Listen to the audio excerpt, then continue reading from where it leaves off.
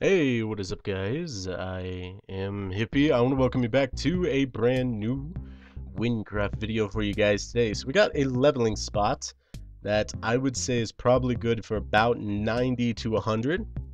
We were running from outside of the Rotorock's gate. That way you guys know where to go. But this is the big door. Cords are right down there in the bottom where my mana bar is.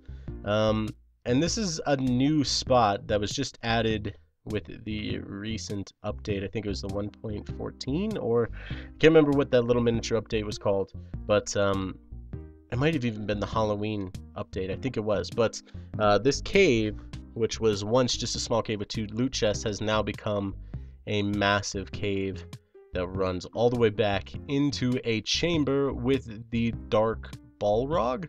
So these mobs right here are pretty good for XP themselves. They can give anywhere between 1500 and about 3k to 4k depending on your XP gear. But what really makes this a cool spot for leveling is this Balrog. He has a absolute ton of health and he does do a good amount of damage, but if you can kill him, he drops 13,000 XP.